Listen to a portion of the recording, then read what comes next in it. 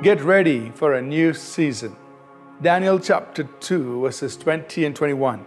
Daniel answered and said, "Blessed be the name of God forever and ever, for wisdom and might are His. And He changes the times and the seasons. He removes kings and raises up kings. He gives wisdom to the wise and knowledge to those who have understanding." One of the ways in which God works in our lives is by orchestrating the change of seasons in our lives.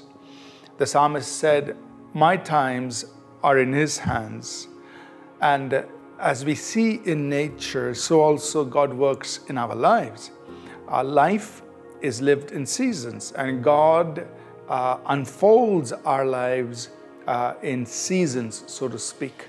Just as we see in nature, there are various seasons that run through the course of a year. So also in our lives, there are various seasons that God takes us through.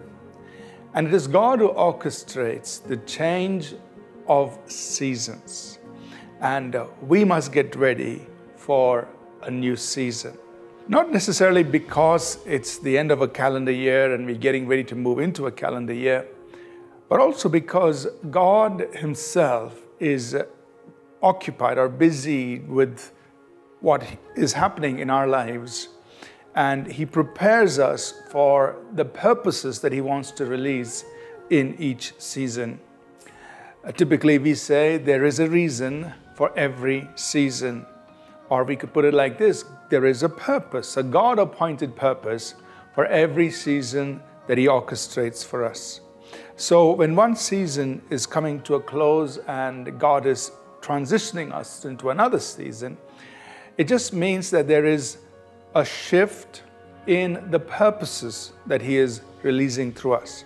A shift in the purposes may not necessarily mean a change in purpose, but it could mean the same purpose, but being expanded, being enlarged.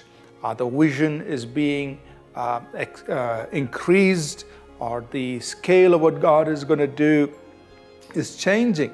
And so we need to accommodate the new season that He's bringing on our lives. Now, it is true that sometimes a new season that God puts upon us can be a drastic change.